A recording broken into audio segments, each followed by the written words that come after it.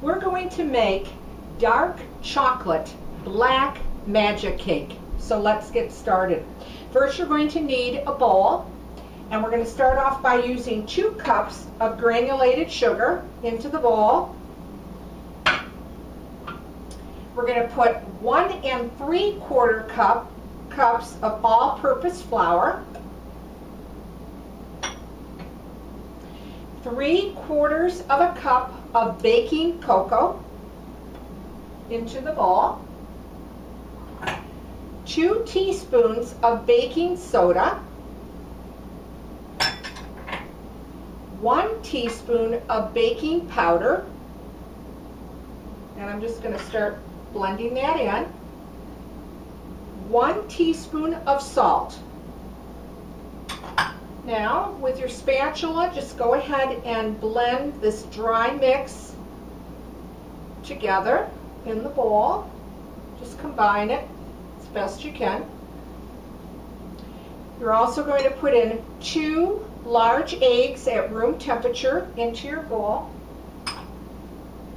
And you're going to need either 1 cup of buttermilk or sour milk. So I didn't have buttermilk, so what I'm going to use is 1 tablespoon of white vinegar into actually a cup of milk. Once you combine the white vinegar into the milk, it becomes sour milk. So that came into 1 cup altogether with the vinegar and the milk. You're also going to need at least 1 cup of very strong black coffee, but if you don't want to do that, when I went ahead and you can use 2 teaspoons of actually instant coffee, and you're going to need 1 cup of hot water, which I just put that water in my microwave. And I'm just going to give that a quick stir. And I'm going to put that also in.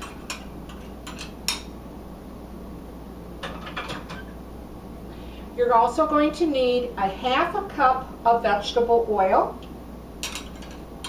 What's nice about this recipe, you put everything together. It's very quick, very fast. And the last thing is 1 teaspoon of vanilla. Now with the hand mixer, we're going to start off at about medium, just to start combining all of this. Now this particular batter should be actually mixed for about 2 minutes, but I'm going to do it a little bit a shorter amount of time because of the video.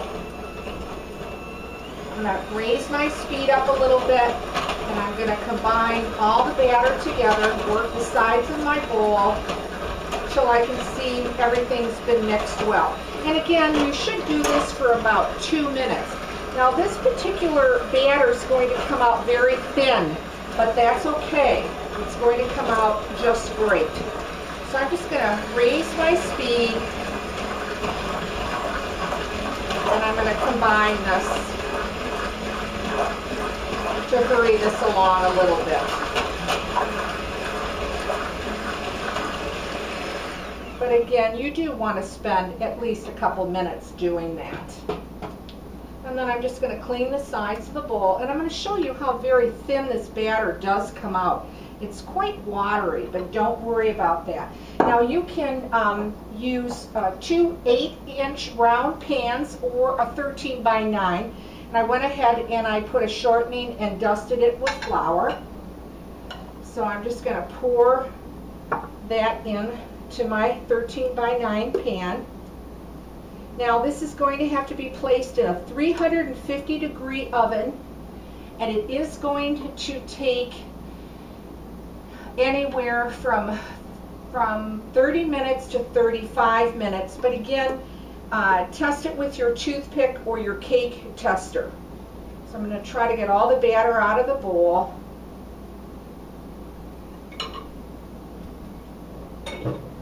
And just tap it a bit for any air bubbles. And again, bake it at 350 for 30 to 35 minutes. Now I went ahead and baked one ahead of time, and you want to do this while it's still hot. And the cake is quite warm right now. So I'm going to show that to you, what this black chocolate cake looks like. It's very pretty. Next, what you're going to do is you're going to need a cup of actual colored marshmallows. If you don't want to use the colored marshmallows, you can just go ahead and use white marshmallows. And I think I'm going to put a little bit more on them.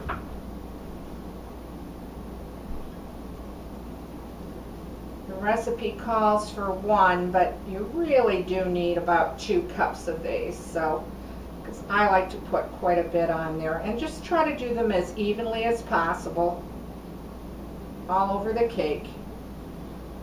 What happens now is the cake is still warm, or do this when it's very, very hot, and the marshmallows actually just start to melt in there.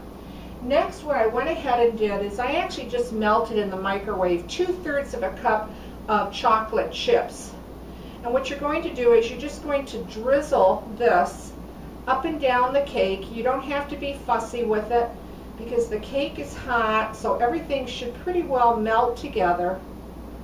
My chocolate has set up just a little bit in the time it was sitting on the counter here, so once it would be warmer, it would go on a little bit better than this, what's happening right now. But again, it has set up due to it sitting with the video. But I'll try to get this all out of there anyway. And with my clean hands that I just washed, I'll just use the rest of it. But as your chocolate is very warm, you'll be able to drizzle it much easier. And there you go. Your 13 by 9 cake. This pan is still quite hot. Give it a try. I hope you like this recipe. And thanks for watching, and please subscribe.